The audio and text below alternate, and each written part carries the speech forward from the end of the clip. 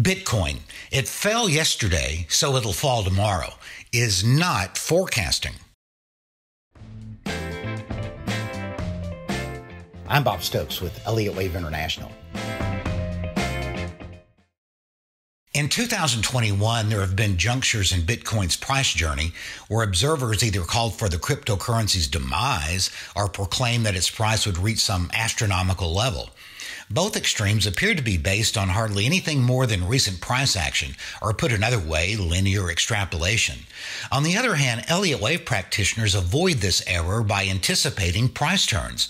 As Frost and Prechter's Elliott Wave principle, Key to Market Behavior, says, the primary value of the wave principle is that it provides a context for market analysis.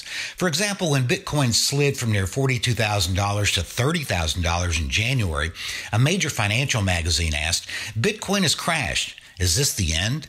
On February 5th, after the cryptocurrency hit its January bottom, subscribers to our Global Market Perspective were offered context. Here's a quote.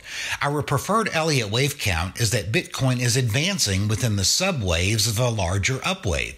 The Elliott Wave correction played out for most of January. Wave evidence suggests that the correction ended on January 22nd. As you probably know, the digital currency went on to climb to as high as near $58,000 on February 22nd. But then another sizable decline followed. The price had dropped around $12,000 in just a matter of days.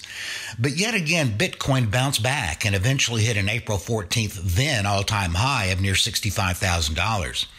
Linear extrapolation was evident again, this time on the wildly bullish side. Here's a notable example: why Bitcoin could rocket to $400,000 in 2021.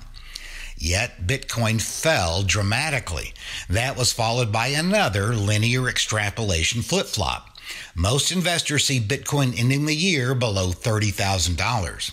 A day later, our July 2nd Global Market Perspective said Bitcoin is at or near the end of an Elliott Wave correction.